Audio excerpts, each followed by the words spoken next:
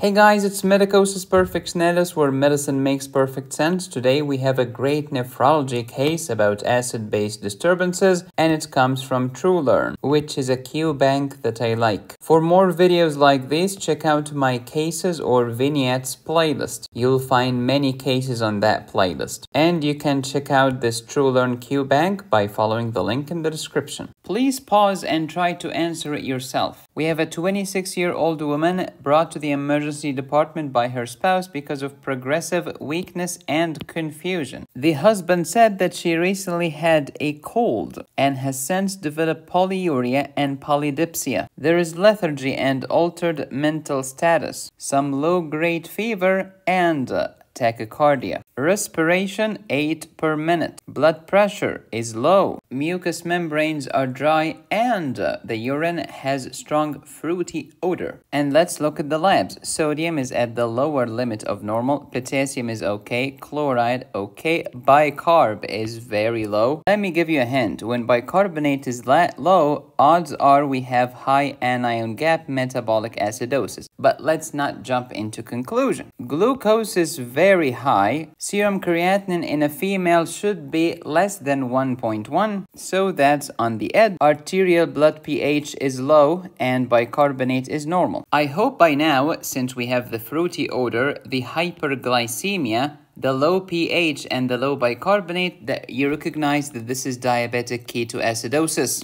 one of the causes of high anion gap metabolic acidosis. Are we sure that the anion gap is high? Let's check. Give me the cations on one side minus the anions. Alright, this is my bicarbonate and my chloride. What's my sodium here? 135. And what's my bicarbonate? 12. How about serum chloride? That will be 100. Therefore, my anion gap is 135 minus 112. So the anion gap here is 23 milliequivalents per liter. Is this normal, high, or low? Of course, this is high. The normal anion gap should be between 6 and 12. So we have high anion gap, and since the pH is low, it's acidosis. And since bicarbonate is low, it's metabolic acidosis. So, would you go with A or would you choose C? Both of them have a metabolic acidosis component. Many students will say, look at the carbon dioxide here. Carbon dioxide is normal, which means there is no lung issue, so I will go with A.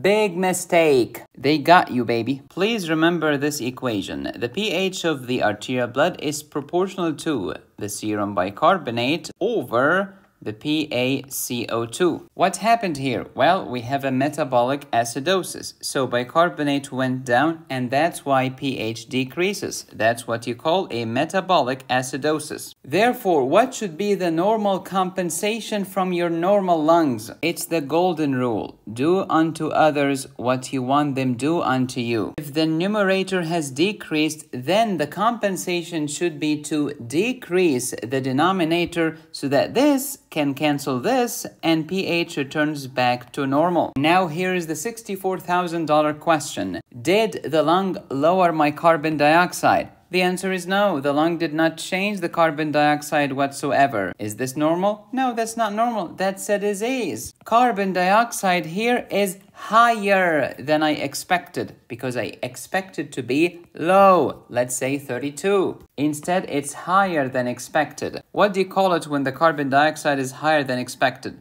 Since carbon dioxide is an acid because it will combine with water and before you know it, it will give me carbonic acid. Therefore, this is also respiratory acidosis. So the correct answer is C. Is there another way to do this? Yes, indeed. If the primary disorder is metabolic acidosis, which it is because this lady had diabetic ketoacidosis, then the expected compensation can be estimated via the Winter's formula. It has many versions in different textbooks, but let's stick with this one. The expected carbon dioxide from normal pulmonary compensation should equal 1.5 multiplied by the measured bicarbonate, which was 12, and then you add 8 plus or minus 2. If you do the math, the expected carbon dioxide should equal 26 millimeters of mercury plus or minus 2. Was the carbon dioxide 26? No, it was 40.